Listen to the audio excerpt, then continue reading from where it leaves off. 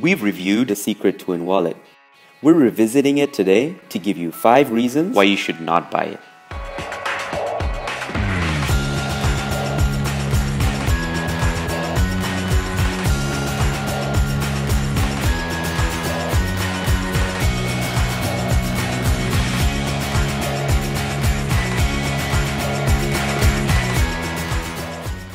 Wallets are so 2017, but you still need them. I've tried to appify a lot of my cards in my wallet with useful apps, and it works, but there's certain cards you still need, like your driving license, your ID card, your public transport card, and cash. So for us, our wallet of choice is the Secrid Wallet. Secrid got the Red Dot Award for its sexy design. But the Twin Wallet is a fat wallet.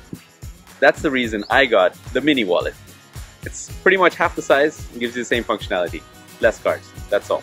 So if you're looking for something more compact or small, I'd suggest look for something else in the collection apart from the Twin Wallet. And even though this is a thick wallet, the problem with all Secrid wallets is there's not so much room for cash. So what you end up doing is just storing cards. It does have a flip out section in which you can store a few notes, a couple of coins, but that's it. So if you're somebody who uses cash a lot or in a country that uses cash a lot, we wouldn't recommend the Secrid Twin Wallet. Come to think of it, we wouldn't recommend any of the Secrid wallets because they're primarily made for cards.